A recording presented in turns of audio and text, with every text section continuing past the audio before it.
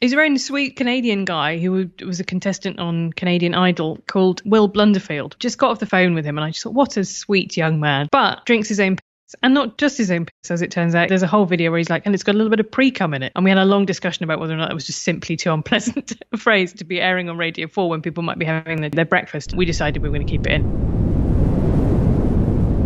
How did you get interested in thinking about modern gurus?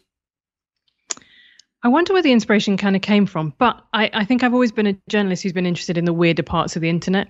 So I've spent a lot of time. I remember early in the 2000s, when I just come out of being a teenager, I spent a lot of time in body modification communities. There was a site called BME Zine, which was run by a kind of crazy Canadian called Shannon Larratt, and it was all full of either people having these really weird experimental tattoos and piercings, or actually in quite a lot of cases like hammering nails through their nuts. So from the very start, my interaction with the internet was a lot about being in the kind of weirder spaces. And I've always really enjoyed reporting on subcultures. So it does feel kind of slightly strange to me that I'm right at the end of my 30s and I'm still doing like, let's explain the internet to people. And I thought we might have got past that by now. But it is still a viable job in journalism and a really fun and interesting job in journalism. Okay. And gurus are now their own subculture, many multiple subcultures on the internet, in your opinion? Well, I think pretty much every interesting sphere on the internet has its own set of gurus. And there are lots that I didn't get to in the series. Parenting is a really interesting one, right? I think when people are at moments of precarity or anxiousness, they want someone to tell them what to do or want someone to assure them that they've been through the same thing.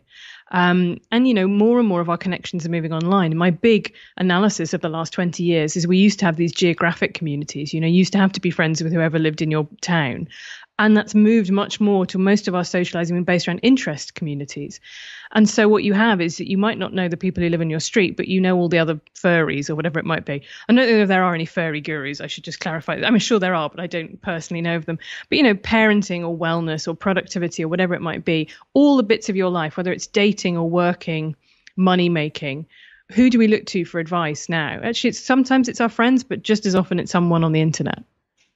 I suppose as soon as you allow people to choose their own subculture, whatever it is that one person's going to get obsessed by and find interesting or compelling or whatever, there is inevitably going to be a person that is most effective at capturing the attention of the people who like that stuff, and they are then going to have incentives that align to encourage them to give out advice. Sometimes those incentives could be financial. Other times they could be genuinely altruistic. Here is a unique medical condition that very few people have dealt with, and I have actually managed to find out a way that the medical system hasn't seen, and here is a potential solution for you, and then people are going to hail them, and everything in between, from useful to useless. Yeah, I mean, childbirth and NCT groups, right? National childbirth groups are a really interesting example of that in the real world, which is that people who have just had a baby or just about to have a baby want a huge amount of advice, and their friends aren't necessarily going through the same experience at the same time and sort of aren't that interested. So they seek out these childbirth groups. However, if you ever have a friend who goes through that process, get ready for them to complain about the fact that there will be lots of, people creeping into that who will be, for example, very anti-bottle feeding, for example, or might have very odd opinions on childhood vaccines. And yeah, as you say, there is always the problem of the kind of it's like the sound of don't want to be a member of any club that would have me kind of thing, right? Anybody who wants to be listened to, by definition, you should probably be quite suspicious of, because those people, like narcissists, self-select very heavily. Where did the gurus come from then? Is it a natural emergence in your opinion, or are people seeing the opportunity to jump on the back of a bandwagon? How many of them are altruistic versus how many of them are pre-prepared, looking at this as an opportunity to make a name for themselves? That's a really good question, because actually one of the things that consistently comes up across the series is the number of people who try and reinvent themselves across a number of different domains. So one of the people we talk about, episode 6, is about something called day game, which is a pickup artist technique where you chat up, you're smiling in the way that implies you've already had an interaction with this community. But for those who haven't, you try and pick up women on the street and get them into bed very quickly. And one of the guys who was very big in this in the 2000s, late 2000s, early 2010 was a guy called Tom Torero. And it was interesting talking to people who'd known him before he was Tom Torero, when he was a guy called Tom Raleigh. He was at Oxford. He was a fairly nerdy percussion student, but he had been very much like a new atheist debate bro. And he'd completely fallen out of love with that, and he'd become very religious. And he went and actually interviewed Richard Dawkins and felt that he'd really smacked Richard Dawkins down. And that made me laugh because in the previous episode about the IDW, I'd spoken to James Lindsay. Now, James Lindsay is, let me get this the right way around. I think his middle name is actually Stephen, but his pen name is James A. Lindsay, because he started out as a new atheist writer in the American South, again in the new atheist wave. Does that make sense? And like the A and the S are next to each other on the keyboard. So this was his like Superman Clark Kent level of disguise about who he really was. But he started out as a new atheist, and now he's, funded by Christian conservatives. And, you can see someone like Majid Nawaz, another member of the IDW, right? Starts off in Hizb ut-Tahrir, an Islamist organization, then is now a kind of big anti-vaxxer. And I think some people, I call it like after the bacteria, I call them extremophiles. They're just very attracted to these big intellectual movements, whatever's the kind of zeitgeisty thing now, and being a kind of thought leader in it. And that's interesting to me because I think most people probably have more fixed opinions and want to succeed in that sphere, whereas there are some people who like the need comes first, the need to be validated, the need to be listened to, the need to be important comes first, and then they pour themselves into all the different bottles and see which one feels like the best fit. Did you consider looking at Brian Rose from London Real? I did not. Tell me about Brian Rose from London Real. You've missed a trick. So Brian Rose is, I would say, the most successful serial grifter on the internet. Or perhaps the most unsuccessful, given the fact that everybody knows it's a grift. I was going to say, the fact that you're calling him a grifter indicates that things have not gone well for Brian Rose of late. If there was he's had a sort of 50-year faceplant, basically, just permanent. Every birthday, it's just some new grift, and it's failed again.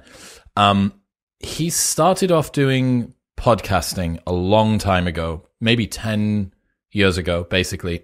Him and his business partner were watching Joe Rogan. They really liked it. They decided to do their own thing.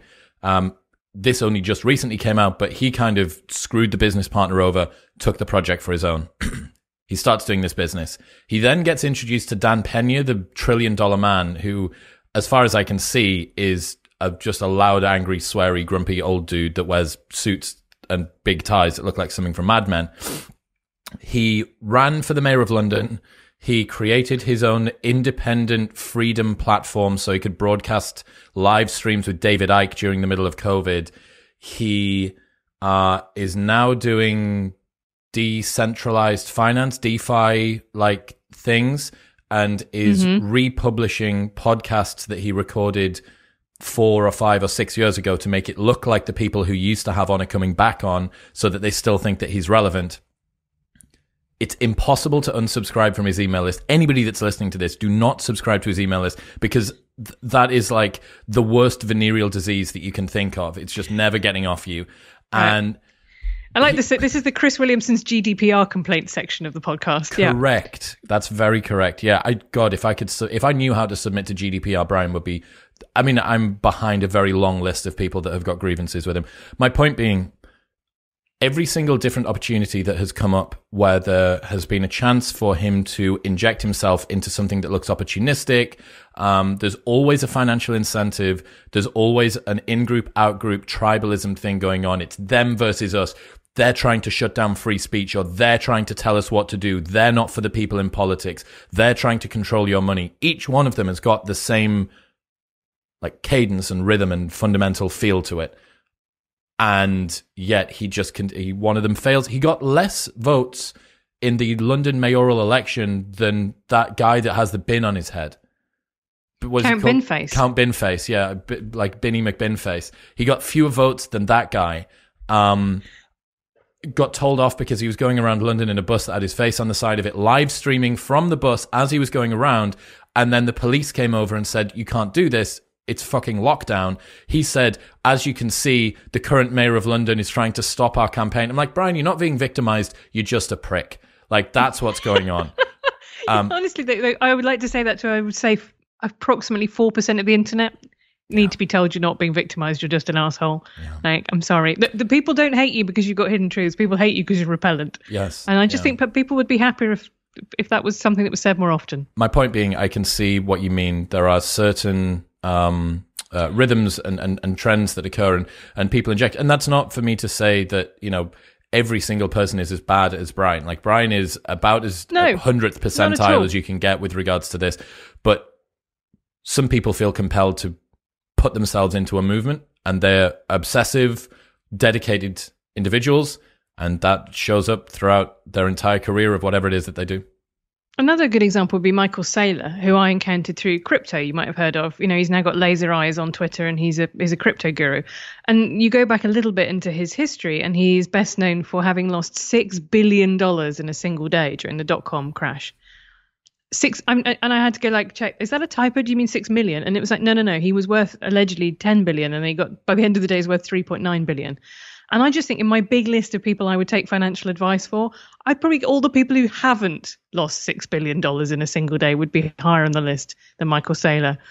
But that's no bar. That's one of the things I find really interesting about that space is there's almost a kind of idea that if you're flawed, it's more authentic. So you get these dating gurus who don't find love themselves. You get these productivity gurus who are working themselves into the ground.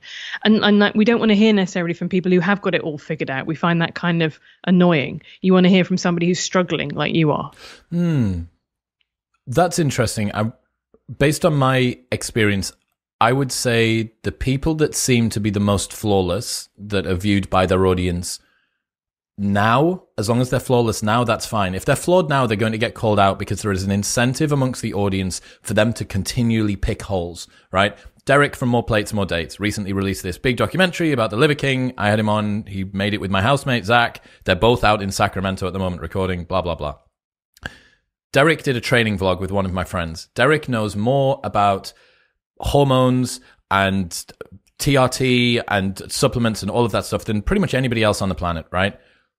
Someone saw him doing a training vlog and decided to break down his training style and lambast him for the fact that he doesn't know how to train. Why? Because he is somebody that has sort of this purest white snow, unfettered reputation when it comes to certain domains. And as soon as there's the opportunity for someone to pick a hole in it, they've been able to do it because they've said that he doesn't know what he's doing when it comes to training. My point being that when I think about the productivity world, right, which is a big part of my history, and also there wasn't a single person on the episode you did on productivity that I haven't had on this podcast.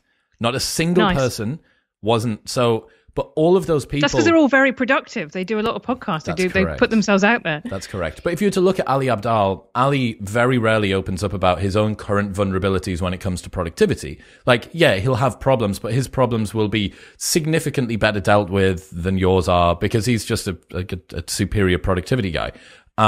I don't think people would have followed him had he have had right now the issues. Someone that's got a story, a backstory. In my opinion, people don't want to follow gurus that right now are struggling through things. They like the idea of a narrative because it creates the I was where you are, you can be where I am. But I'm not convinced that it would be like, I'm watching you fail forward right now because why am I listening to you? Why wouldn't I just listen to someone who's more perfect, even if it's untruthful? Well, that's interesting. So I wonder with the Liver King, and this idea that, I can get all these gains by just eating my raw organs. Oh, no, actually, it was human growth hormone. Do you think that will affect his sales of his goat organ pills or his bull organ pills or whatever he's selling? That's the thing. It ought, to my mind, to be a huge blow to his credibility. And I'm just not sure that it will. One of the problems you have is he's so successful and has so much momentum at the moment. And it was already primed. The paleo movement and the ancestral health movement was already rattling along. So how do you slow that down? Even if you were to chop his growth in half, let's say that all of the damage that's been done from, Rogan, me, Zach, and Derek over the weekend, let's say that chops his growth in half. He's still growing more than almost every other business on the planet. And now he's doing another podcast tour where he's apologizing for everything. He was on Andrew Schultz yesterday. They had to Febreze the couch that I sat on yesterday to get rid of the smell of the Liver King, so that I could sit down in a room that didn't honk like organ meats. I was going to say, what does the Liver King smell like? Does he smell of bull's testicles? Febreze, as far as I'm aware, but they did have to get the air conditioner out to do that. Yeah, I don't think it's going to slow down. But I mean, he's another guy. He's seen an opportunity to inject himself in. There's heavy financial opportunity here. Why not have the answers?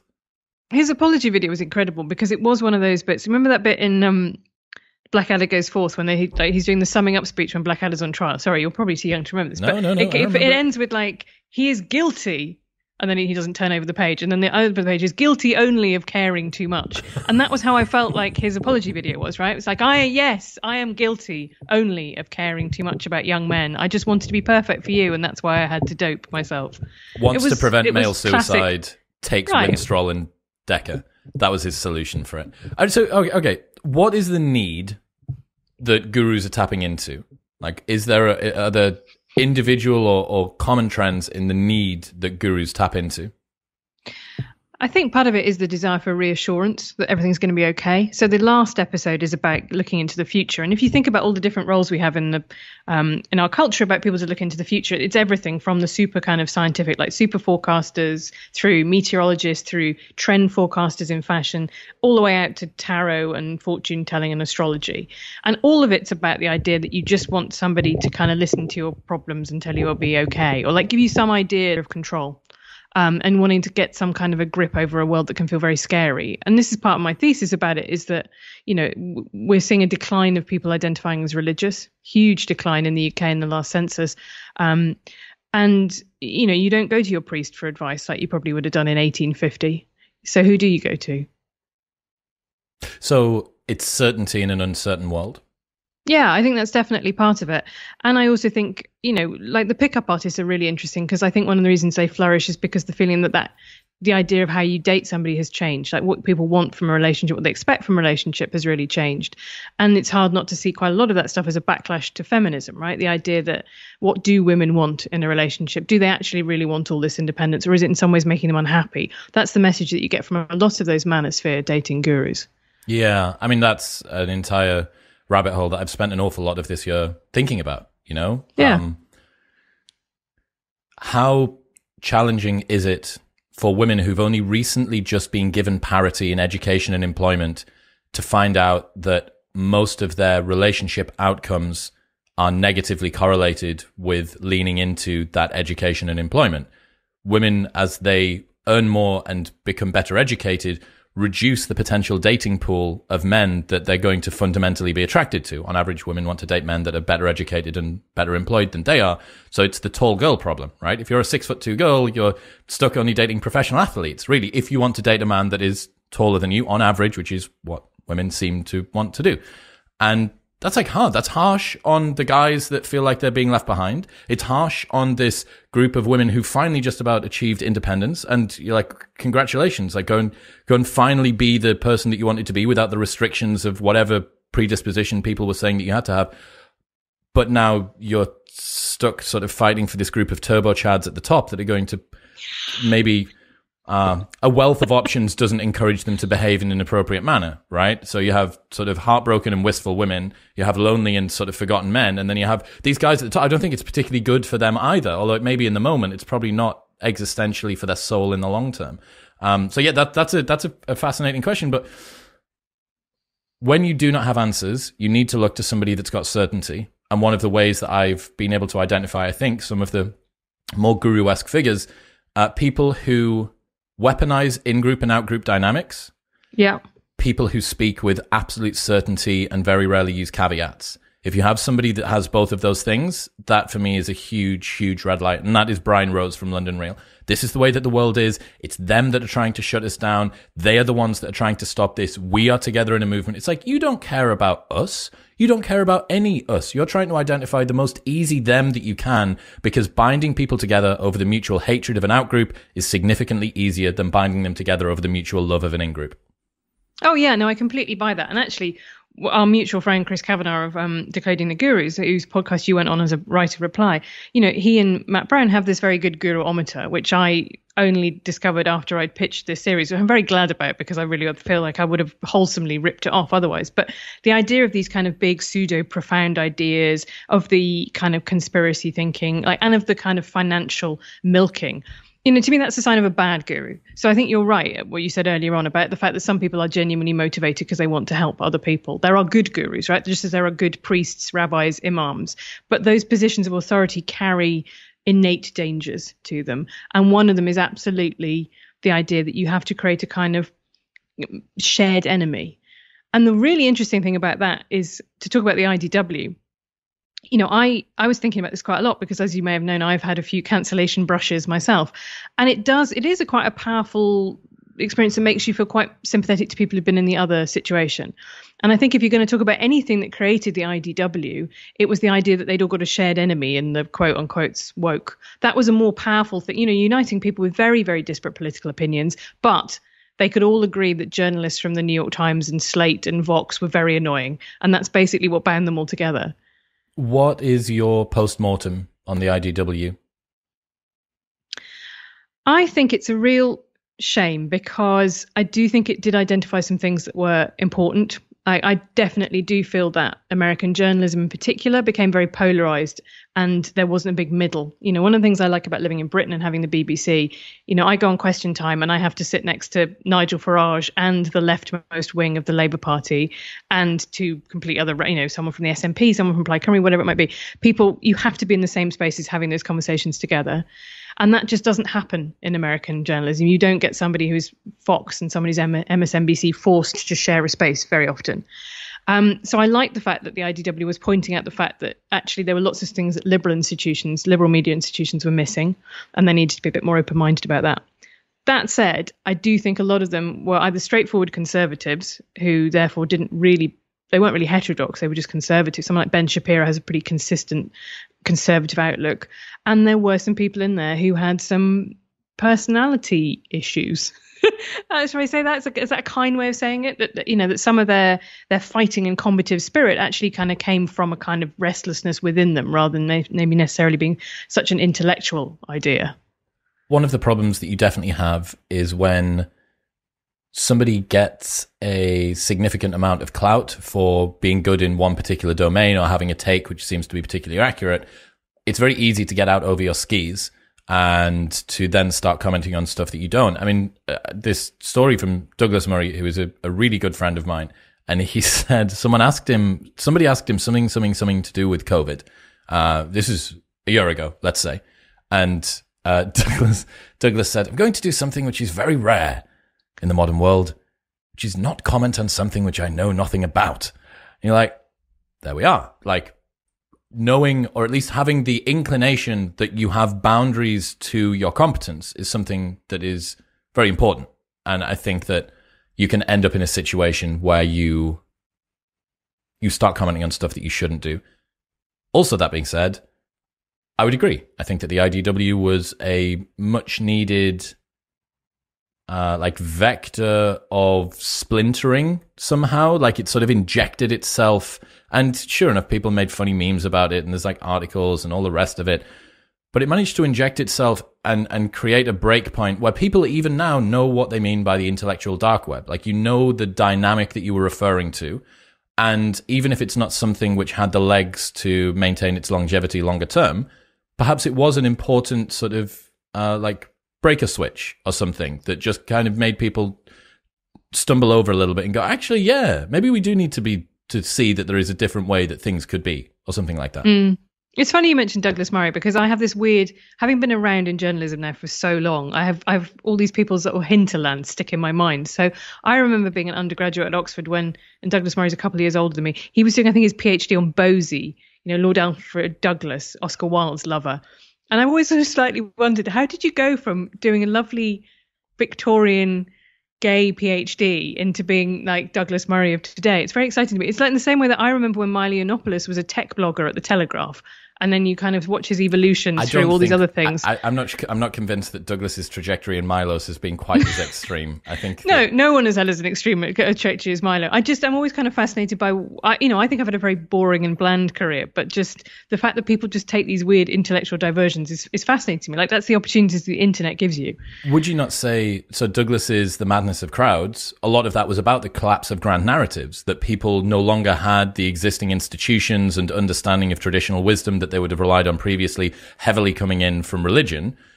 Is that not pretty much the same dynamic that you're describing here, that it would be maybe more anthropological or ancestral wisdom, but he's talking about people don't know what to do, and in his view they were turning to a church of social justice as a solution to their problems? Yeah, I do buy that as a thesis. I do think that there is a comfort and security in knowing who your tribe is and feeling that people have kind of got your back.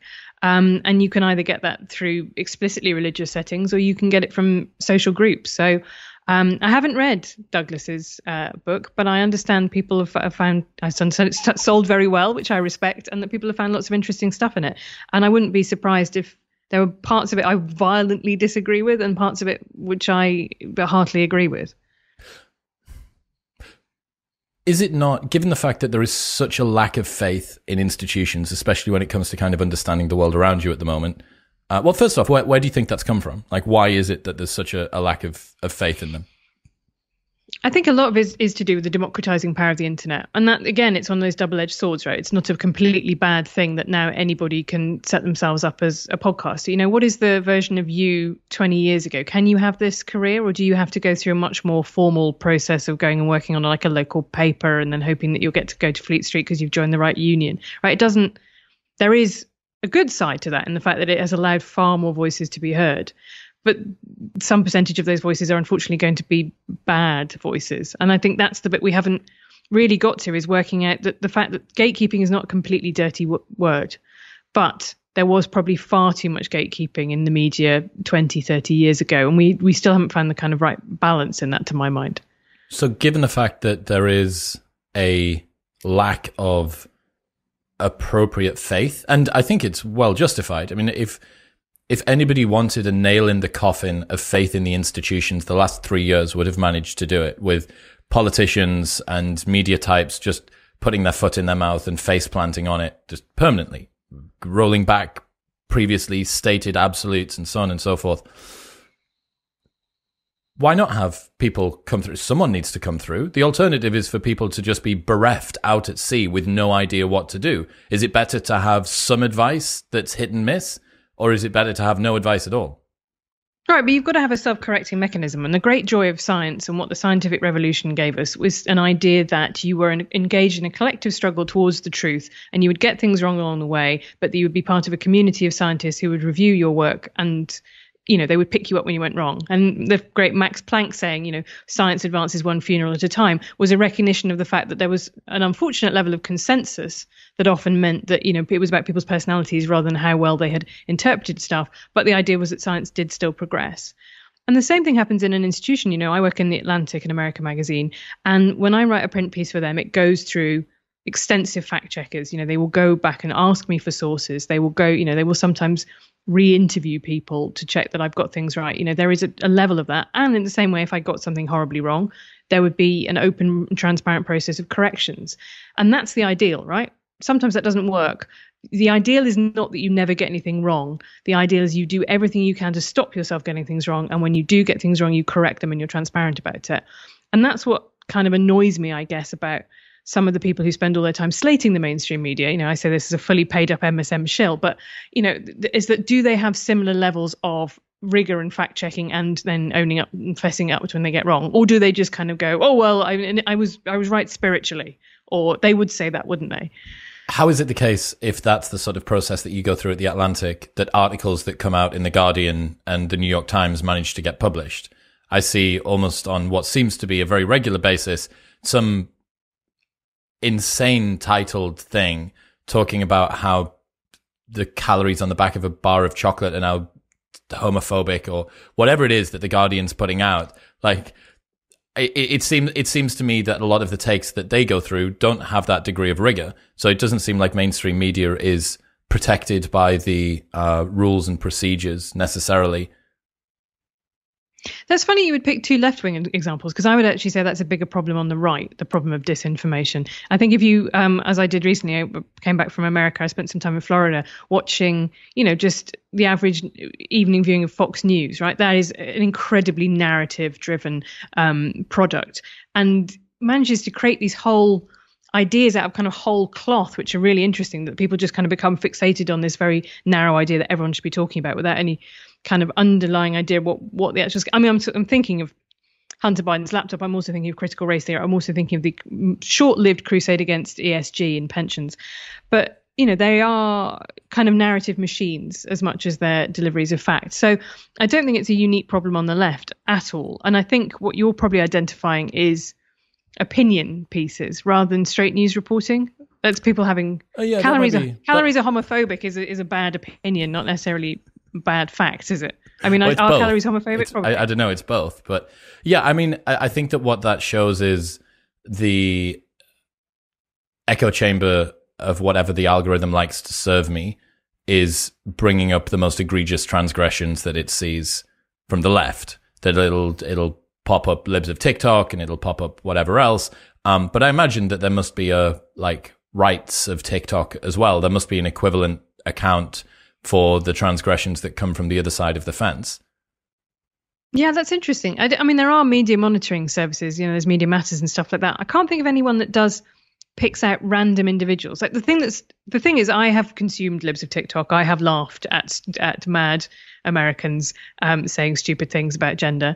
We all have. It's okay. But I can't think of a right-wing version of that does it where it picks out individual right-wing people. I guess maybe actually in their heyday, things like The Daily Show and The Colbert Report did that. They used to go and interview some Trump supporters and they would set them up to make them look silly.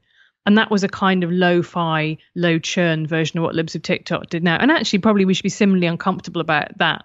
And I, again, probably laughed at all of that in the 2000s in a way that probably made me feel quite uncomfortable now, that you're just picking individual normie people and holding them up as idiots to be kind of mocked by the crowd. In your opinion, then, is the mainstream media still putting out, on average, the best content? It's putting out better, more accurate content than individual creators? I mean, it depends what you're talking about, really. I follow an enormous number of Substacks, and one of the reasons that I really like doing that is I want to hear from the world nerdy expert in a particular topic about, my friend John Elledge has got one where he writes about the transport policy and trains, and just this, in a level of detail you were simply not going to get in the mainstream media because it's only interesting to a certain number of people. And that has been really positive because as a journalist anywhere, really, even if you're a specialist, suppose you are to some extent a generalist, you have to make yourself an expert on things very quickly. I mean, I guess it speaks to a bit like what you do, right? You have to interview an enormous number of people and you have to master the subjects very quickly. And that's a tough thing to do. And it's a tough thing to get right and know what the probing questions are to ask. So there is that problem. And I do think individual creators can sometimes do better at that stuff, the really hardcore scrutiny. But there is a huge problem. And you definitely saw this with the IDW about who, becoming essentially a version of regulatory capture, being captured by your audience where they only want one type of content, and also becoming too chummy with your subjects. One of the things that's interesting to me is that, having done political journalism for so long, is I'm quite critical of the lobby system, the press corps in the US. The idea is there's great journalists working there, but you're spending all day and night with politicians. They're your sources. You can't burn them or screw them over. And that means you can't do very, you would weigh up whether or not it's worth burning a relationship for to do a story. And you have to, in order to be able to do that, you also have to have a paper that backs you. And we'll deal with that, the relationship with the Trump White House, or whoever it is, being in flames. And also, the advertisers aren't going to desert you. And I think that, the thing is about an institution like journalism is only really a collection of individuals, right? I can't take on Elon Musk. I can't stand up to Elon Musk and scrutinize his practices as me. What I can do is chip in my $20 a year towards a mainstream newspaper that can actually do that and can report and send writers to do it. And I think it's very fashionable to criticize the mainstream media, and rightly so. I've got my own many criticisms of it working within it. But there's an enormous amount of just shoe leather, very boring reporting. Who's the person who goes to the court case and sits through it all the way through? Who is the person who sits through the hours of Senate testimony and listens to all that stuff? There are lots of. The problem is that we complain about the high-profile, annoying journalists, and the kind of bedrock of people who go in, find things out day in and day out. We just actually don't talk about. We just all rely on them to kind of discover the facts on which the rest of us can all then have an argument. Is it not the case? Was that stirring? Were you not stirred by that, Chris? Are you not? Do you not now concede that actually the mainstream media, the hated mainstream media, might occasionally do some good? Well, it depends on whether you what it is that you're reading and what you're exposed to, right? Because the stuff that most people will see will be the egregious examples. It'll be the Taylor Lorenz crying for the 15th time about whatever it is that she's recently done. And I realized a little while ago that there's always been a dynamic where individual groups are categorized by the most extreme members that are within it, right? So previously it would have been that all Muslims are ISIS members, right? That's like a pretty old trope. Then it would be to do with everybody that's on the left is part of this sort of blue-haired SJW thing, or anybody that's on the right is a bigoted, homophobic, racist, blah, blah, blah. I think that there's an equivalent dynamic going on within individuals. So you might have heard of something called the peak end rule. So peak end rule was found by Daniel Kahneman And what it suggests is that when you remember an event, you remember the most extreme or the most intense part, and you also remember the end. So you remember the peak, and you remember the end. And you did this. This is why if you give someone a colonoscopy, you should just leave it in at the end and not wiggle it about a bit. Yes, correct. That was the study. That's the bit that really stuck in my mind. Yeah, I'm sure it did. And so what I've come to believe is that there is an equivalent rule for public figures in the world called the peak hate rule.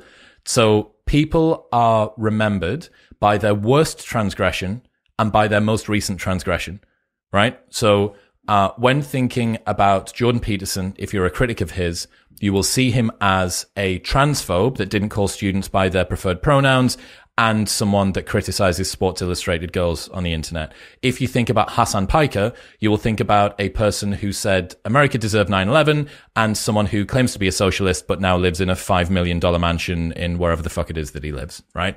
You have their worst transgression and you have their most recent transgression.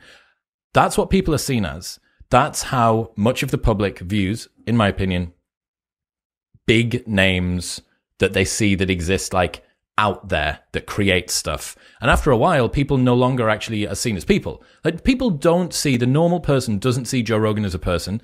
They see him as an amalgamation of ideas. He's like a representation of an ideology fused into human form. It just happens to be that the human was there before and has always gone through. But that's why I think some of the dehumanizing language that gets used, because it doesn't feel like you're criticizing a person. It feels like it's some, not like a deity, but like a symbol almost, that's what you're going for. And that's where I think the peak hate rule sort of ties in a little bit as well.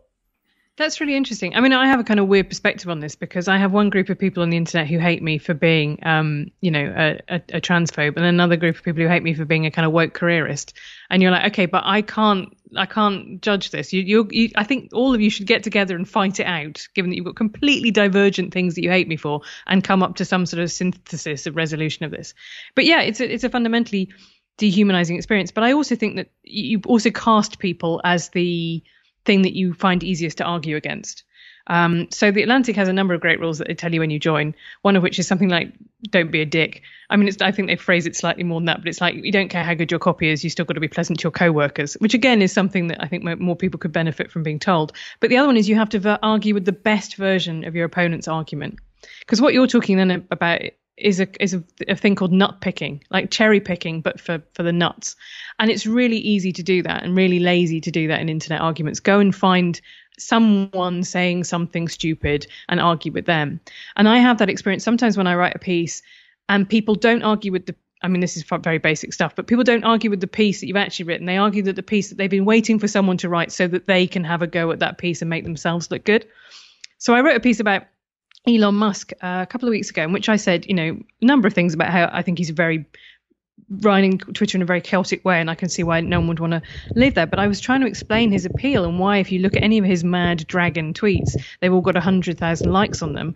I was going, like, he is playing the heel.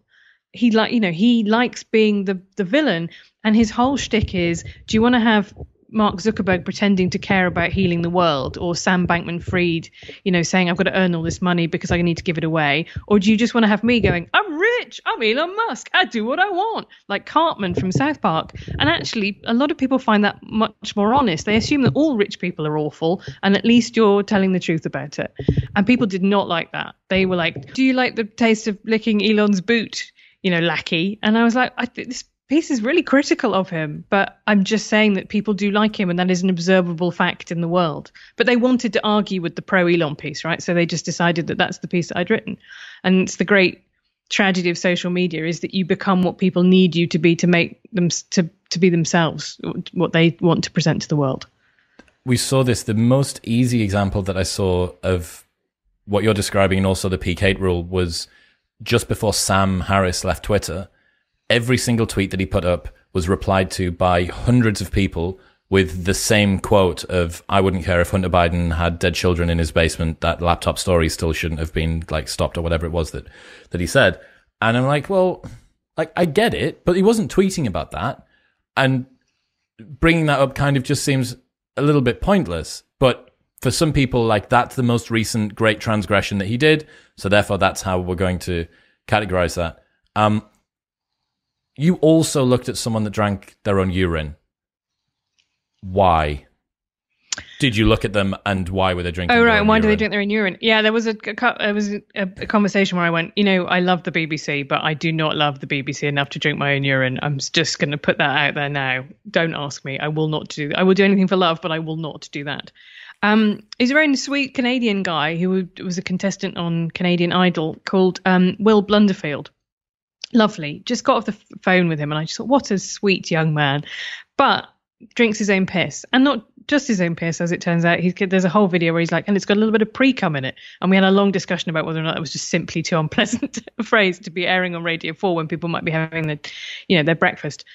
We decided we were going to keep it in anyway, because, that's real life. But drinking your own urine is one of these strangely recurrent practices. So it's still used in traditional medicine in sub-Saharan Africa and places like that, but it has been something that hippies have kind of done frequently. And I just do not understand it. Like, if there is any signal that your body is giving to you in regards to urine, it's like, I want this out of me. This is leaving the body now, not like it needs to come back in. But it's something you find quite a lot. And, for him, it's part of it. She calls it Shivambu, and it's part of his kind of wellness practice. But the interesting thing about talking to him was he had an eye condition, strabismus, where one of his eyes didn't quite track properly and had spent most of his childhood being medicalized. And then he came out as gay and was essentially gay bashed when he was holding his first boyfriend's hand, and went to a psychiatrist or a therapist to talk about it. And instead of being given talking therapy, really was put on pills, was said, do you want some antidepressant pills? And I understood from those two experiences why someone would get to the place where they are very skeptical of mainstream traditional medicine, why they don't want to be within what he calls the allopathic system. And so he's become more and more invested in anti-vax stuff. He's one of those people who believe that if you don't eat certain things, then you don't need to wear sunscreen, which, he lives in Vancouver where it's pretty chilly most of the time. So we may get away with it. But I think if you live in Australia, probably life-threatening kind of level of advice.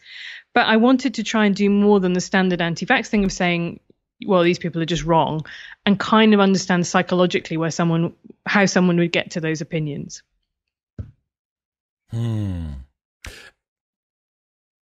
know what I mean? Because if you want to argue with anti-vax people or try and convince anti-vax people, then there are a couple of things you need to do. And one of them is be open to the question of whether or not there are occasional vaccine injuries, which there are, right? They're just incredibly rare and much, much rarer than, and it's much, much more dangerous to get the illness that you're vaccinating against. So on just a rational risk calculation basis, you just go, I would rather take my chances with the measles vaccine than take my chances with measles. And that's where I come from and all of that. And I think that's probably I said that to him essentially. And I think that's an easier thing to say to people than a kind of, no, we all believe in vaccines, a kind of mystical, reverential feeling, which I do have about vaccines. I think vaccines are one of the best things that humanity has ever done. But I can't expect everybody to share that feeling. Whereas I can make a pragmatic argument based on the studies and what they show. When it comes to health and fitness, it seems like there are a lot of degrees of freedom, despite the fact that everybody cares about having good health and eating the right things. I had a dietitian on not long ago, a guy called Max Lugavere, and asked him, why is it that we understand the speed of light and yet no one can agree on whether eating carbs is better or worse for you than other different types of macronutrients? He's like, well, it's because there are so many degrees of freedom within exercise science and nutrition science that you can fit the studies to show basically whatever it is that you want. You can get them to become whatever it is that you want to do. And I think that this rolls all the way through everything to do with health and fitness. Everybody wants to be healthy. Everybody wants to be in good condition. Everybody wants to live a long life. Sometimes you end up drinking your own piss. Well, I mean, I'm not judging you, Chris, but it's not for me, is what I'm saying. Mm-hmm. But yeah, I know what you mean. And there is an established problem. It's actually one of the things that my friend Carolyn Criado-Perez wrote about in her book, Invisible Women, that one of the things that these studies won't do often, they will often exclude women from them. If you're looking at any kind of medical study, because they'll just say women's hormonal cycles are too crazy. They're just injecting all this stuff into the data. We don't want to do it. So you will find quite big drug studies that are only tested on men, because just adding in female hormones is just considered to be like too wacky. Never mind the idea that people have different hormonal profiles as they go through age, for example, and like what might be an appropriate dose for a 20-something man and a 70-year-old man might be very different. We just don't know about that internal body chemistry. But yeah, I know what you mean. There has to be a certain level of humility about things that are related to health, because health advice does change and is fluid and is always, this is the best that we know right now, not the kind of final finished tablet of stone being handed down. Well, when you think about something which is even more arbitrary in terms of your life well-being, I suppose. Productivity, like I say, a world that I used to come from, one that I spent a lot of time in. Very good friends with Ali Abdaal, who you spent a good bit of time speaking to on the show. And yet, that is, I would guess, probably the largest personal development subsection on YouTube, and also probably in nonfiction too. It'll be that and spirituality, I would guess, would probably be the two when it comes to books.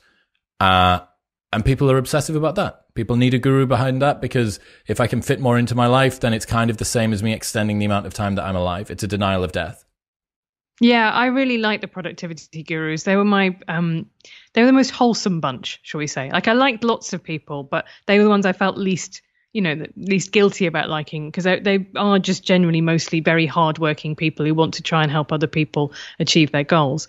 But even then, like you say, I did feel there was a certain downside to it, which is that lots of people feel that they're lacking something, that they're always, I think Oliver Burkeman put it about the idea that people feel like they wake up in the morning with a debt. They're already behind, and they spend the whole day kind of catching up, and they never just think that what they've got is enough. They always feel that they're failing. And that was definitely something that spoke to me. I'm a terrible workaholic. I went to a therapist about 4 years ago, and my main thing that I wanted to talk about was like, how can I say no?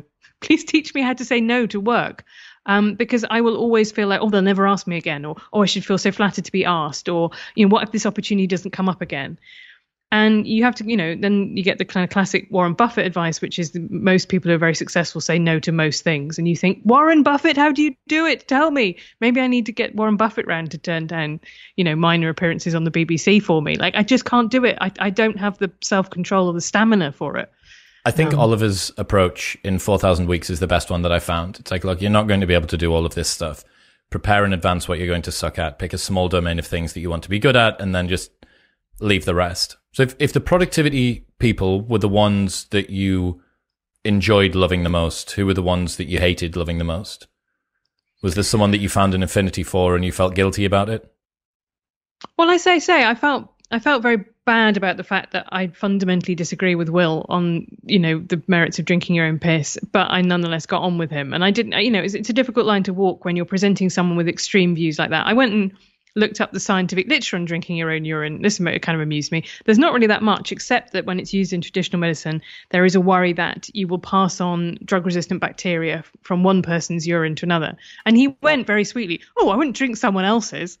Like, oh no, that's the act of a madman, which was really funny because it just proves that everybody's got their own line for what they consider to be kooky, and some people's line is further out there than mine, but it's it's still there.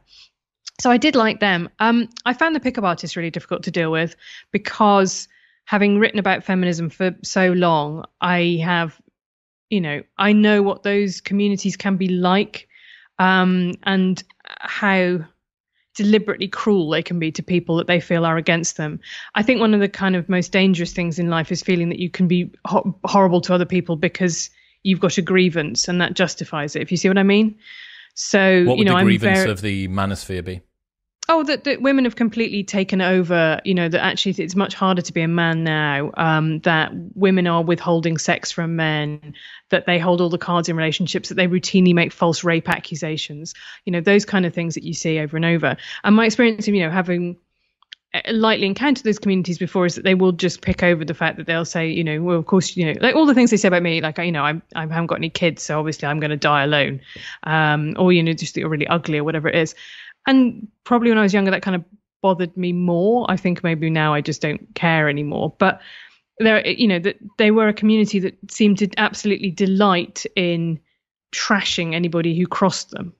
And I could see where it came from. I could see that it came from this feeling it was about leveling the playing field, about settling a score, making redress. But I think that's always such an incredibly dangerous thing to kind of tell yourself, give yourself moral license that, I'm allowed to do this because I'm in the right. I don't have to obey the normal rules because my cause is justified. That rarely leads to good places, in my view.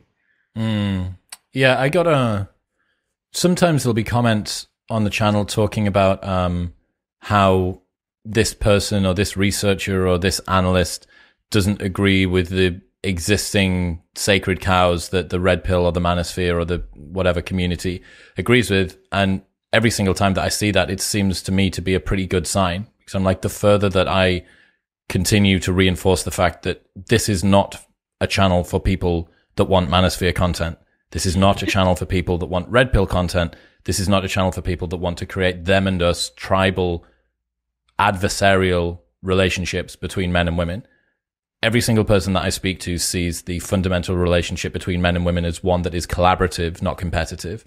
And that is so hard to find on the internet. Like even when it comes from like Elle and Cosmopolitan, how to sleep with him and not catch feels, how to get your boyfriend like back by sleeping with his best friend. Like these are articles, non-ironic articles that go out in commercial magazines, right? This isn't some fucking r/female dating strategy, pink pill depths of the internet stuff. This is buy it on a magazine shelf stuff. Like that's really, really like if you want to point a finger at toxic femininity, which sometimes is like, where's the toxic femininity? It's like, it's right fucking there. Like that's one of the instances. I mean, I think most toxic femininity is actually directed, if you want to concede that that's a concept. I mean, I'm pretty reluctant ever to say toxic masculinity or toxic femininity because I think a lot of people just instantly switch off at that point. Correct. But I think if there is such a thing as toxic femininity, it's probably women directing it at other women, largely. But I know what you mean. Like having written a book about feminism, I thought a lot about how to make it a message that a book even a man could enjoy. But you know what I mean? Like, I had a male friend of mine read the draft and I talked it through with him and he kind of said in a couple of places, have you thought about it from our point of view? And, there was a time in internet feminism where that would have been something that people would have scoffed at. There was a kind of, do you remember the sort of drinking male tears era of internet feminism? No. These very ostentatiously, like someone got a hashtag trending once that was like kill all white men or something like that. And then Fantastic. They had to explain that, right. But then there was this whole, people went, that's very offensive. And they went, no, it's actually, obviously it would be offensive the other way around, but it's okay because it's a punchy satire on power relations. And you're like, oh God, are you all of you 12? Don't do that. But, I did have and the conclusion that I eventually came to in Difficult Women is that you have to have a kind of policy-based idea of feminism, right? Here are the things that we want, and like you could agree with me or not. So if I say to you, like, I think it's mad that the US doesn't have any federally mandated maternity leave. Women have to cobble together bits of their holiday and unpaid time off. I'm not requiring you to agree with me that women are in some way better than men, or like everyone has to have their unique gender roles, whatever it is. It's just a thing that you can agree with or not on a policy level. And that fundamentally to me is where feminism can go in a way that builds coalitions rather than being about some of those dry arguments about who's more of a twat than the other gender, right? Yes. Well, I mean, that goes back to what I said before about men and women fundamentally being collaborative rather than competitive, because intrasexual competition is way, way, way bigger than intersexual competition, right? Women compete with women mostly, and men compete with men mostly. Ancestrally, that seems to be the case, and it looks the same way now. On average, have you seen the stats around most pro-life votes come from women rather than men? Yeah, I don't think that there's a massive percentage difference, but it makes sense to me that there are women who are very invested in the idea of themselves as mothers and having a maternal caring role and taking care of babies. And therefore they see abortion through that prism. They don't see it through the prism of personal independence and freedom and bodily autonomy. So yeah, I know what you mean. It's really interesting when you do those kind of slice and dice, like you get it a lot in arguments over things like sex work. Oh, we'll just listen to women, listen to sex workers, listen to whatever the group is. And actually in the case of people who are working currently in the sex industry, they're going to, by definition, have one set of views on it, right? You're not going to find a lot of radical feminist abolitionists working in the sex industry for very good reasons. And so those appeals to identity can often be incredibly reductive, really, as if we don't live in a society and only one group of people get to have opinions on the things that they do. We should only ask billionaires about what tax rates billionaires would pay. Oh, yeah, okay, that seems like a really good idea. I can imagine probably what that answer is going to be. Thanks. What did you learn from the crypto gurus, the crypto bros? So one of them I interviewed, I don't know if you know him, is Peter McCormack, who bought Real Bedford FC. Really interesting, fun guy, great to get along with. He grew up in Bedford, which for American listeners is like, what's a kind of very boring American town? I'm not sure there is a anywhere in Indianapolis Westchester? or What about Westchester? Fine, Like, it's we'll go for outside that. London, but it's not super fun. But it's a really lovely place to live. But anyway, he made all this money through crypto and his podcast, and then he bought Real Bedford FC, and he now has a little non-league team that is sponsored by some of these crypto exchanges and gets fans from around the world. And it's a really quite a sweet and heartwarming story that he wanted to take his internet gains and put them back into an area that he felt needed more opportunities for young people. So I really liked him on that. The funny thing about Peter is that he thinks that almost all crypto is bullshit and full of scam artists. He only believes in Bitcoin. And I said to him, this is really funny. This is right. He's a Bitcoin maxi. Yeah. And I said, this is really funny to me because this is like how I feel as an atheist talking to people who believe in God. The famous Ricky Gervais quote about that you think 99% of gods are bullshit. I just think one more is bullshit. And that's how, I feel a bit about crypto. I haven't ever seen the proposition beyond the fact that technology is really interesting. I haven't really seen how you can create the value of the asset beyond more people buying into a limited resource. And so he was a really fun and challenging conversation because he was like, you're going to come back in 10 years time and you're going to admit that I'm right, because places in the developing world that don't have access to mainstream financial mechanisms, by decentralized finance, they can skip that whole generation. And so, yeah, we have to meet up again in 10 years time and find out if my skepticism was validated or not. One of the good litmus tests around crypto has been what happens in a bear market and what happens in a bull market.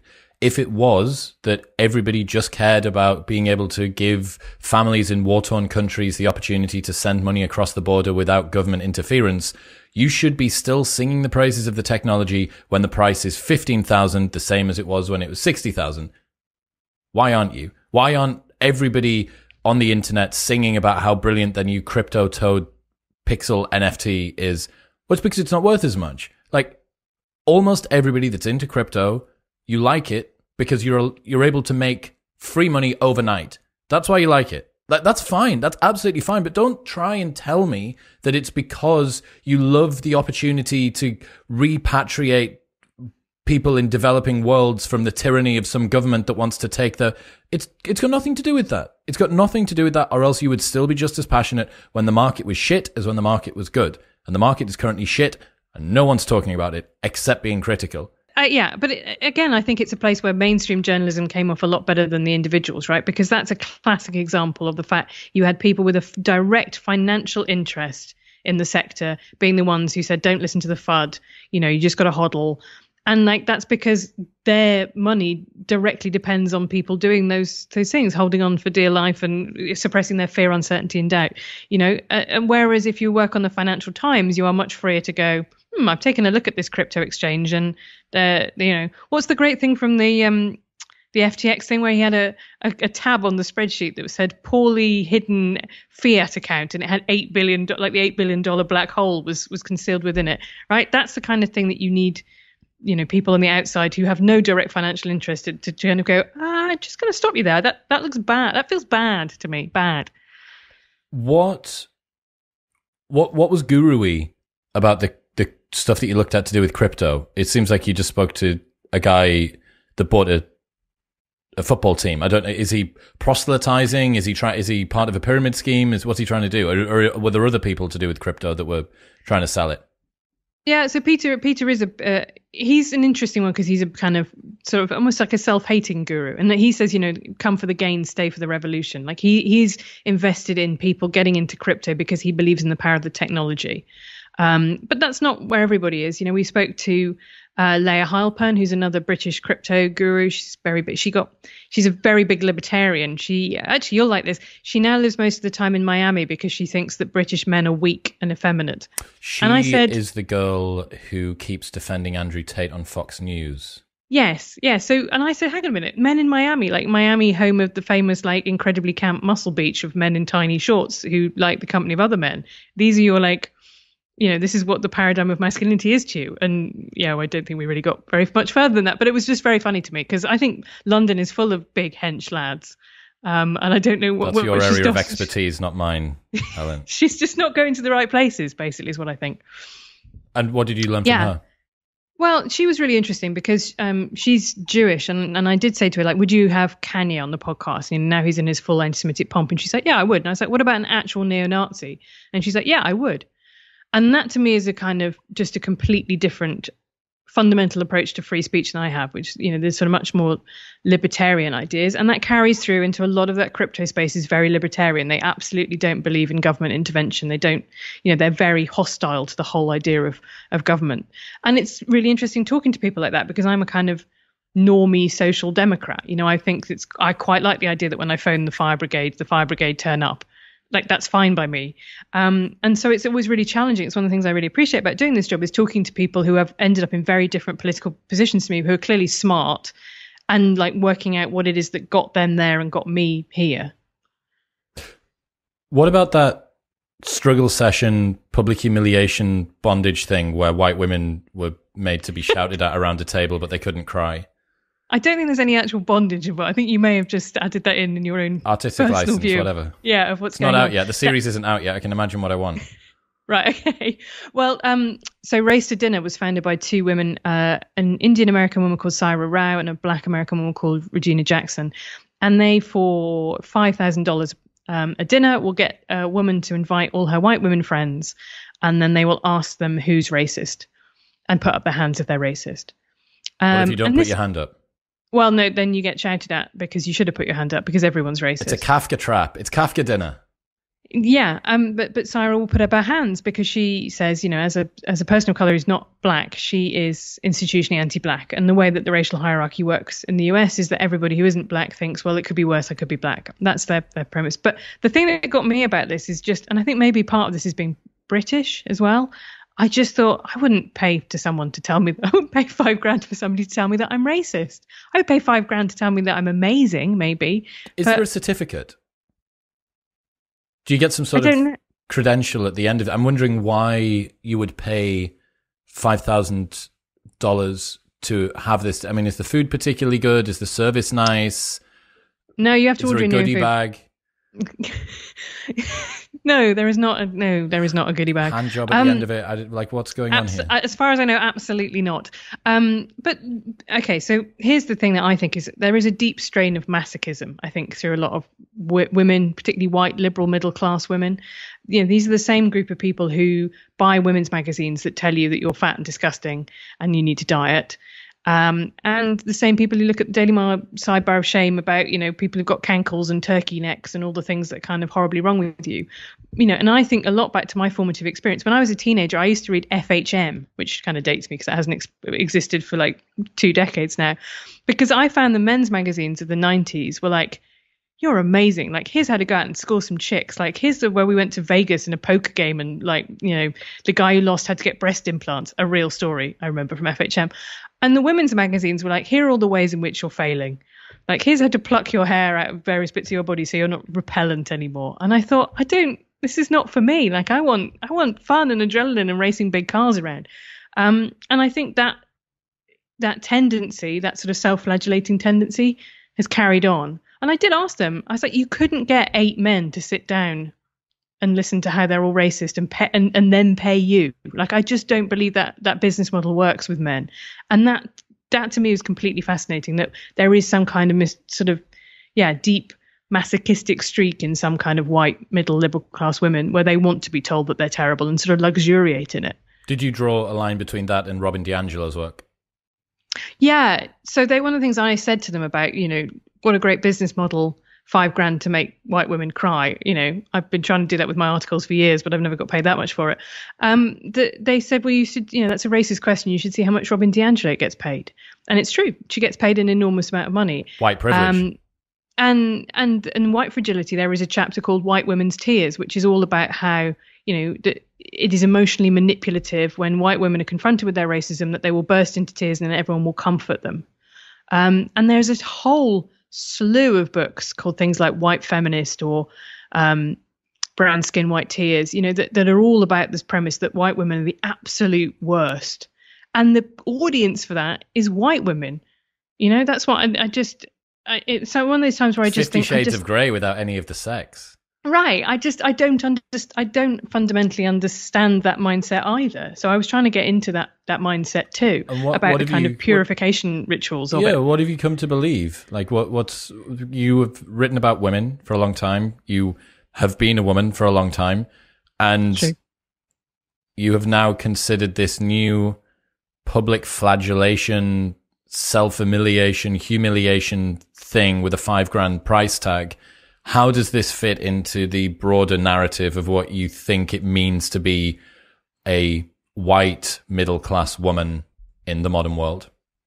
I think it's even more than that. I mean, I think about, there's a brilliant piece by Hilary Mantel in the London Review of Books, which is her review of, stay with me on this, her review of books about medieval saints, medieval anorexic saints. And it's called Some Girls Want Out. And it's basically about the fact that all of these women looked at the kind of bargain about what it meant to be a woman in the world. And they went, no, I'm not doing it. I'm going to a nunnery and I'm starving myself. And I'm going to have these sort of trances that are caused by hunger and see visions of Jesus. I want out. And then when I was growing up, lots of girls used to do self-harm. You know, you had cutting scars all down your arms. And then I wrote a piece last year about white women, primarily in academia, who pretended to be women of color, like the sort of Rachel Dolezal kind of feel, which was always really interesting, was that they were women who worked in like race studies, and they identified so strongly with the idea of being minorities that they came to believe that they were minorities themselves in some way. And I talked to an expert in Munchausen's factitious disorder, because I wondered if this was a kind of social version of that. What's Munchausen's? I've heard of it, but I don't know what it is.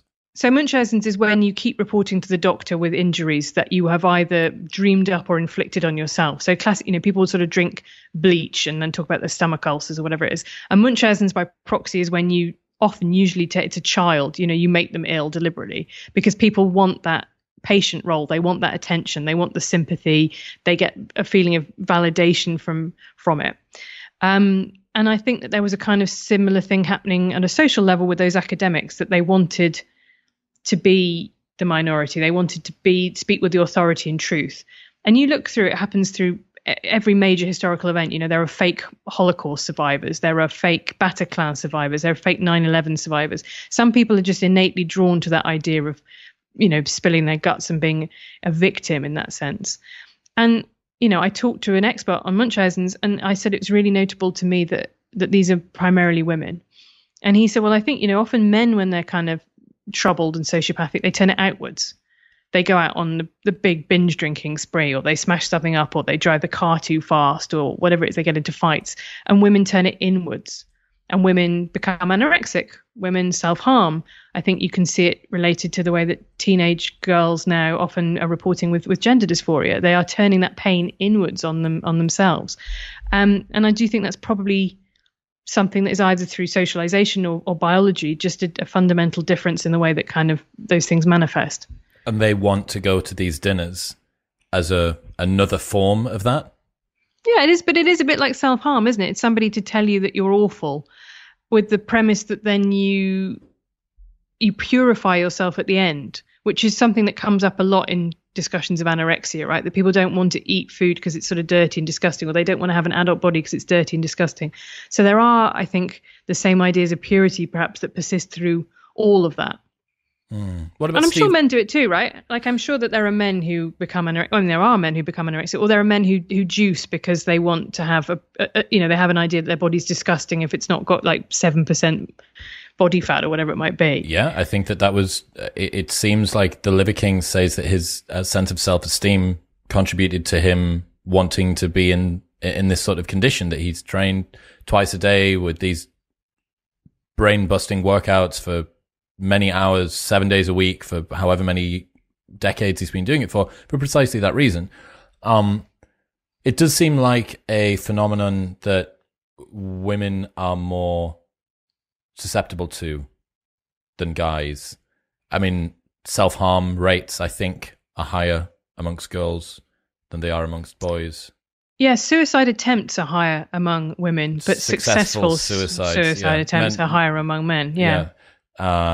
That's a really, really interesting statistic that I still haven't worked out what to do with that in my mind. When your famous conversation with Jordan Peterson, one of the things that he says back, however many % of suicides are men. And you go, well, yes. How do we fold into that conversation that women attempt it more? Like, what does it mean to say, like, how many failed suicide attempts is worth a successful suicide attempt? Like, if you try to kill yourself 100 times, is that the same as one person that manages to do it once? How much of those can be written off as a cry for help? How much of that is just a literal lack of ability to use lethal force? Like, how many women would have done it had they have been able to do it? How many, like, there's so many different filters and layers that you go through here. And I really don't know how to fold that in. I think about it more frequently than I probably realize, that you've got those two stats that kind of, yeah, I know what you mean. It's one of those things that doesn't, no, well. and you can't draft it into any kind of sex war format, because it's not like, I don't think there's anything that we could be doing differently in gender terms that would make the men's rates come down. Like, you know what I mean? There's no way in which I think it's women's fault that men are killing themselves at that rate. Like, it's not, the reasons for suicide are so difficult and complex, and often usually like a whole welter of different factors, that it resists being conscripted into any kind of simple narrative. But I agree with you. Like, I really wish that we had a better idea, that we actually knew what the prescription was to lower male suicide rates. Like, I just think that's the bit that no one seems to know. No one seems to know. It's not like one of those situations where, we know what the, like, I think about prisons policy a lot, right? We send far too many people to prison for minor offences, and that's mostly men, because most of the people in prison are men. And that means that their lives are completely trashed, and they never manage to come back out of that spiral of graduating through bigger and bigger crimes. And then they're institutionalized forever. And the obvious solution to that is send fewer people to prison, send fewer men to prison for low-level offences, have more community punishments. And we know the reason that people don't do that is because a very strong right-wing press will crucify any politician who does that. Anyone who commits a rape while out on remand will, the politician who was responsible for that will get pilloried in the press. But there's not that, there's not the thing that I know what's the lever to pull and who's stopping it being pulled in the case of male suicide. And that's what makes it really, really difficult. It gets thrown at feminists a lot about, like, what are you doing about male suicide? And the answer is, well, not very much, because no one seems to know what the thing is that we need to be doing. Are you familiar with Cal Soper? Do you know him? He wrote a book called The Evolution of a Life Worth Living. No, I don't. So the whole thing. I've got him coming on the show at the start of next year. So once the episode's up, I'll send it to you. I think you'd be really interested. And he conducted a study in which someone was given the option of dating two different types of person. One of them had a single previous suicide attempt, and the other one currently, right now, had cancer. On average, people wanted the person that had cancer. That's really interesting finding. His entire theory behind it is that almost all social reinforcement mechanisms are there to stop people from committing suicide, to stop them from taking their own life. He sees depression as not a precursor to, but a defensive mechanism against suicide. Most people that commit suicide aren't actually depressed, it doesn't seem. It seems that people, when you get depressed, it restricts the amount of movement and energy that you expend. I haven't got into the book sufficiently deeply, so there may be areas of this that I'm butchering, because I remember it from a half-cut dinner 3 weeks ago when I first learned about him. But all of this is fascinating. And my point being that it is such a difficult, idiosyncratic, individual problem to try and look at. Like, why is it that any one person arrives at the point where they decide to do that? I don't know. Like, the bit that I do think we could probably do more about is about cultivating men's social relationships. Like, I do think there is an established thing that men, particularly when they get married, if they're straight, they run all their kind of social life and their social relationships through their wife. The people like you must know some of those guys who just have no idea when anyone in their family's birthday is. Don't arrange to see friends. They just they get buffeted around. And I'm pretty sure there's research that says that means that widowers struggle a lot more actually than widows, because they don't have a kind of social sort of safety support net by them. And it's one of the things I think, again, like the internet is a kind of bit of a problem with, is that they also talk about the fact that women talk to each other and men talk side by side with each other, right? Like, you go fishing or you go to the football or you go and do something, and then the conversation happens in those spaces. I think it's harder maybe for men to like phone up their mates and go like, can we just have a chat? Need a hand here, mate. Yeah. Did you Right. read Billy No Mates this year by Max Dickens? I didn't read that, but I heard about it. Yeah, Great. It sounded really interesting. Really worthwhile. Or you could just listen to the podcast I did with him. And Okay, that's it. That sorted that problem. Yeah. he was really great. And he had a bunch of suggestions that I've seen come from women as well as guys. Nina Power and Louise Perry both brought this solution up, and then so did Max. And it was the reintroduction of male-only spaces as something which should be encouraged again, because there was 50 years ago, the working men's clubs and the halls of power that only men were allowed into was seen as a vaulted room in which the important decisions that would fix and choose the destiny for women's lives were being made. That needed to be broken open so that men were no longer the ones that were making the decisions on behalf of women. And what that's, in their opinion, ended up with is a removal of a lot of the male-only spaces that allowed men to bond in the way that they perhaps used to. And Max's research seems to show precisely what you said. A man gets into a marriage and then transplants his entire friend group with that of his wife. And then now it's like his wife's friends that are now his friends.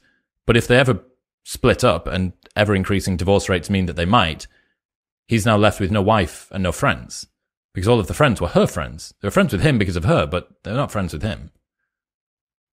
Yeah, I think that's true. That's interesting about male-only spaces. I agree with you. The problem is that, when I think about that, I think about things like, whether it's the judges all going to the Garrick Club, or whites or the private members club, or equally well, the thing that happened, within my lifetime, which is that the group of lawyers all go to the strip club after work. And those become ways in which men advance through the company, and women are locked out, of people with caring responsibilities can't kind of go and do those things. But there is my dad was a member of a working men's club, in which he used to take me to put me in the saloon bar, give me £2 to put in the quiz machine, and tell me to come, just keep earning it back to keep entertaining myself, while he was in the bar bit. And I think that was something that he got a great deal out of, and I think that was a fairly wholesome space. I very much doubt those people were being wildly misogynist in there, or they were kind of scratching each other's backs in a kind of nepotistic work way. So I don't think I'd be against that. I mean, it would be very interesting to know whether or not there'd be a huge backlash to that. I mean, there's a huge backlash to the idea of women-only spaces. So I don't know whether or not men-only spaces would be seen as, well, to the idea that women kind of are gathering together is seen as sort of innately kind of transgressive now. And actually, my opinions on this have slightly changed, to the extent that I think there should only be women-only spaces now, really, for safety. I'm not sure I would want to join a women-only club. Is that not just because you don't want to be around that many women? They're not going to have as interesting. What's your issue with Rude. Lots of women? Come on. I went to an all-girls school, so that Sick of it? doesn't put you off women for life. No, I did, but I did genuinely get to university, and I was like, I'm going to be friends with men now. And I lived with male housemates, and I've always had loads of male friends ever since. But no, I say most of my closest friends are women. I'm not sure if that's actually true, but probably 50-50. But I just think actually that it obviously upsets men horribly to be excluded from women's spaces. And so you should have really clear provisions about why those spaces exist. And also that we're kind of, in lots of ways, much more than we were in the past, much more equal. Why do you still need single sex spaces? But maybe, I don't know. The one thing I interviewed Louise for The Spark, and the thing I really disagreed with her on was this idea that women shouldn't get drunk in mixed sex spaces. I was like, I can't believe you're advocating the existence of Saudi Arabia. I'm listening to this. This is really your solution. And she said, look, it's not like that at all. It's normie advice. And I can see that that's true. Actually, there are lots of situations in which I wouldn't go out and get completely drunk because I think it would be irresponsible. But it's something about it just still really, really rankles with me. The idea that we're going to have to accept that forever that men are so dangerous. I don't know. Maybe I'm still slightly utopian. I don't know. Yeah, well, I mean, David Buss's Men Behaving Badly kind of showed me I don't make a habit of hanging around with sexual aggressors and sexual offenders. So learning from David that it's a small minority of men committing the vast majority of offenses repeatedly, that just learning that fact opened my eyes to just because I don't know any people that act like that doesn't mean that there can't be tons and tons of crimes like that. You don't need one man to one crime. You can have one man to 100 crimes, right? That's a difficult one. I didn't speak to Louise about that with the mixed sex drinking spaces. Coming from her background, that women that have been killed during rough sex court thing, I can't remember what it's called, that she worked for.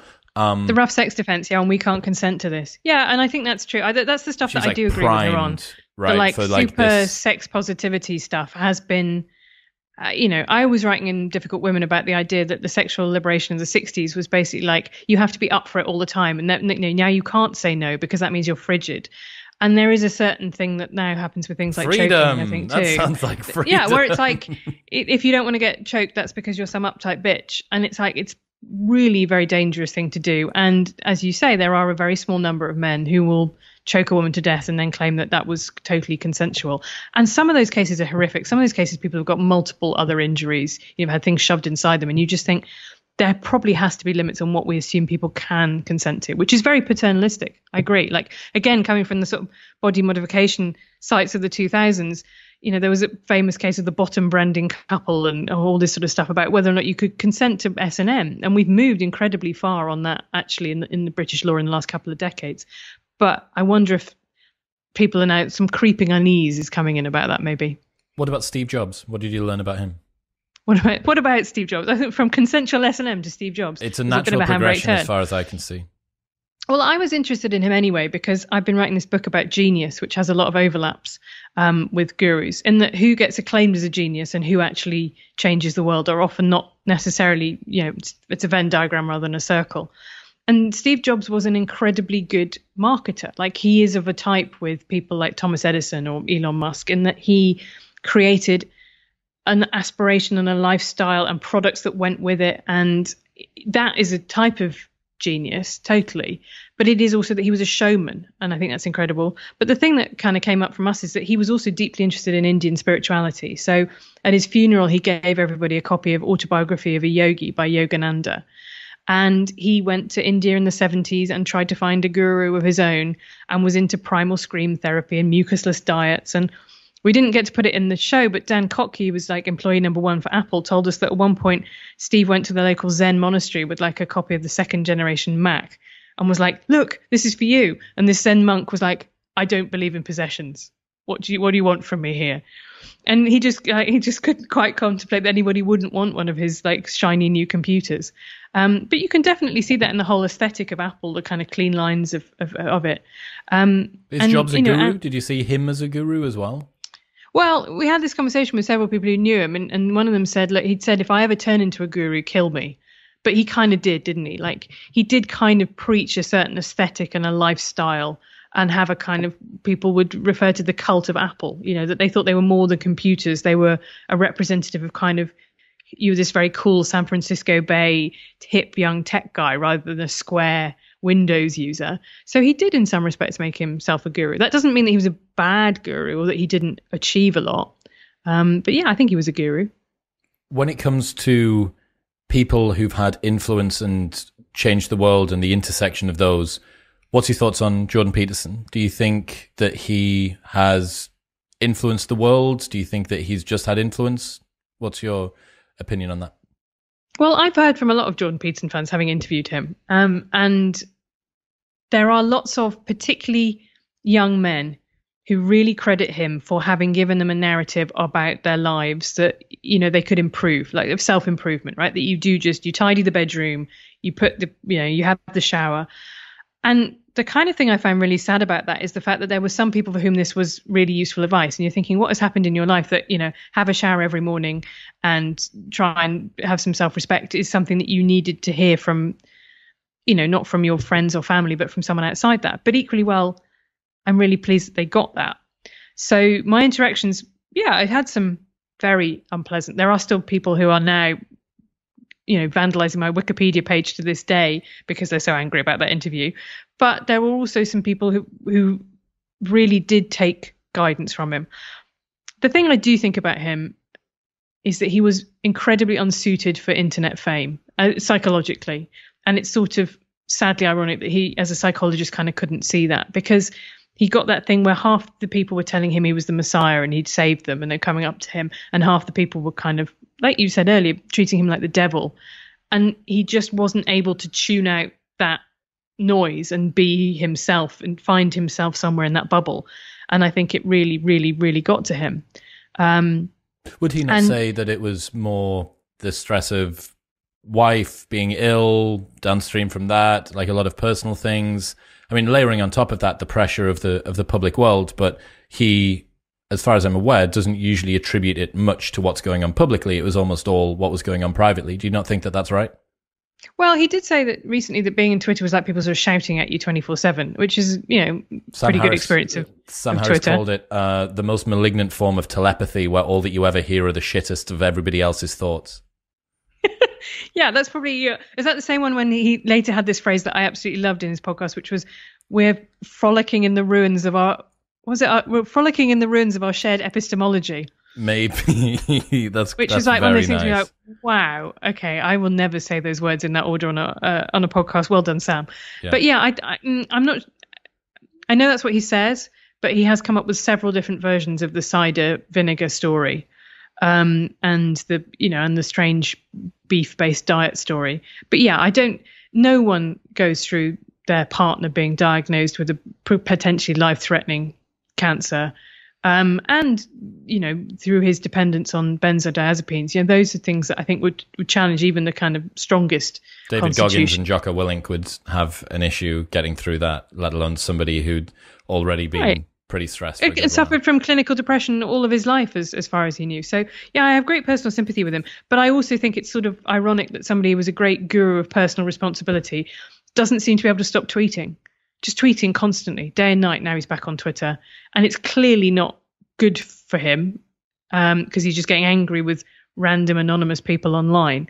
And I do I absolutely understand. I have had my moments of arguing with random people online, and I know what it's like when I think people use it as a form of self-harm to some extent, social media like that.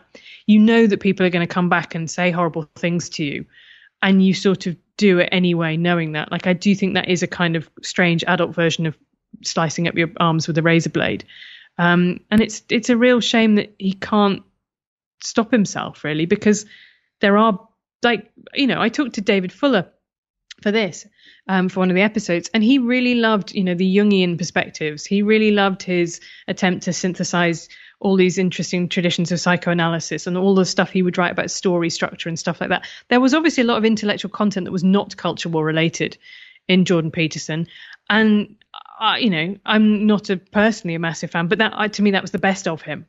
And he's not doing that anymore, is he? He's or at least his attention seems to be on the worst bits of his personality, the bits that I like the least, I guess. Well, I would certainly say I would be a good avatar for one of those people. Not necessarily to clean up your room. I think I'd thankfully managed to. Your room looks transcend delightful, that, I have to say. thankfully. Yeah, so the advice has worked. Thank you.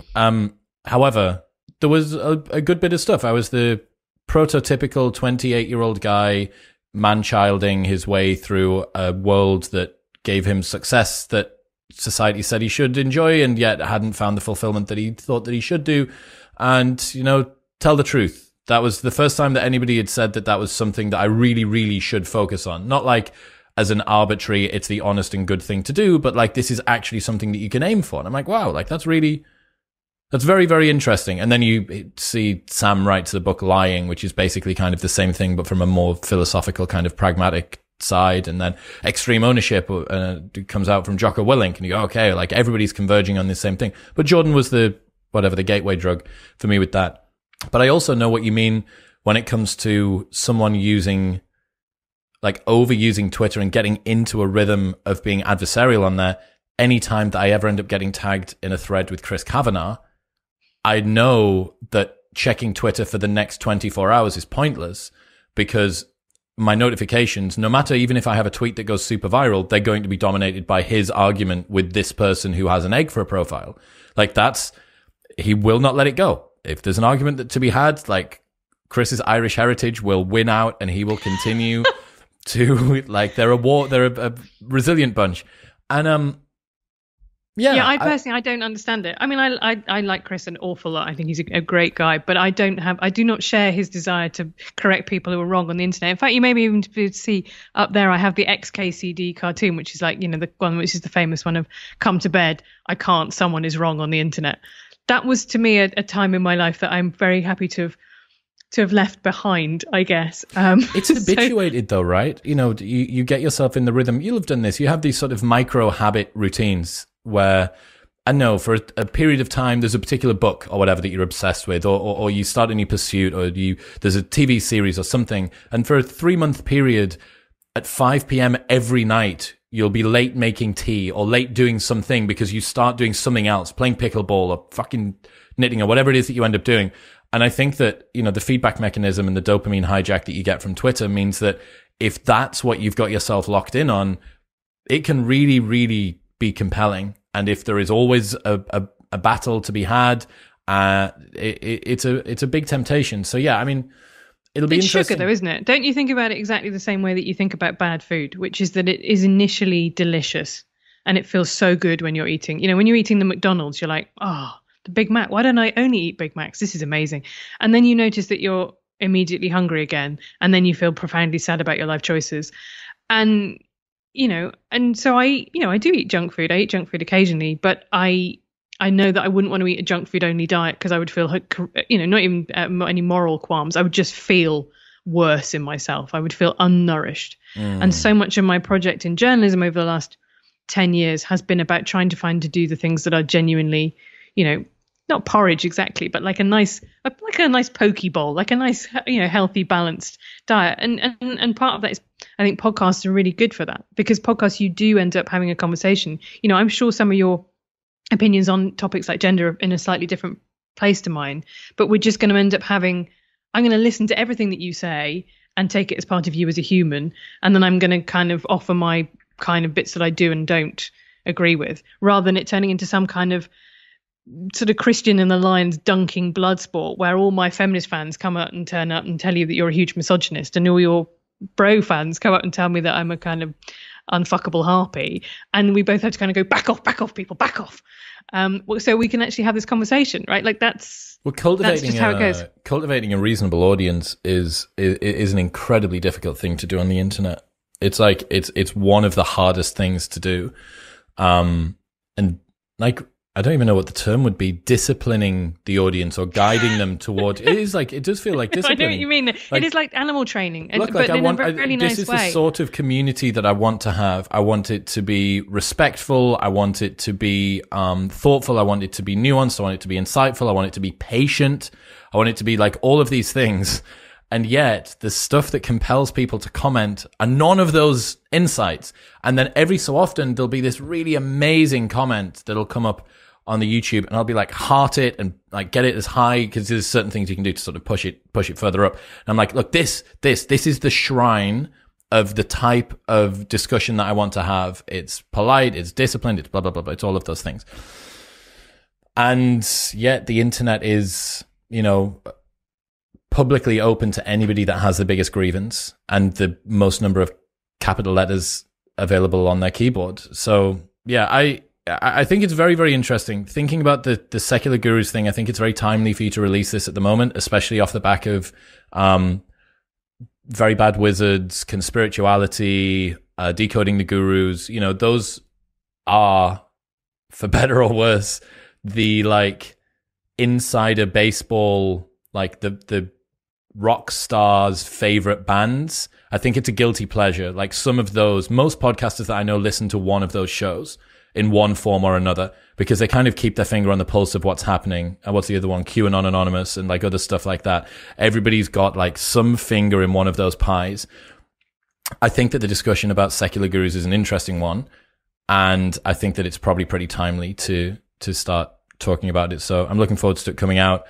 Where should people go if they want to check out this series? And can people outside of the UK listen to it? Yes, you can. So it's a BBC Radio 4 and BBC Sounds project. So it comes out in 2 drops, one on the 19th of December, the first 4 episodes, and then the next 4 after that. But it is also available wherever you find your podcasts. Awesome. And where should people go if they want to check out more of your stuff? I mean, God, pretty much everywhere. I've been all over the place, Chris. Let me tell you. No, but The Atlantic is my main writing home. They are currently in the middle of sending me to write a long piece about Florida, which is great. I love Florida. I'm in the tank for Florida. It is a great American state, and I saw a manatee, I fired a gun, I did everything that you would want to do in Florida. And and that's the kind of decadent journo lifestyle that I'm living at the moment. Fantastic. All right, Helen, thank you. Thank you. What's happening, people? Thank you very much for tuning in. If you enjoyed that episode, then press here for a selection of the best clips from the podcast over the last few weeks. And don't forget to subscribe. Peace.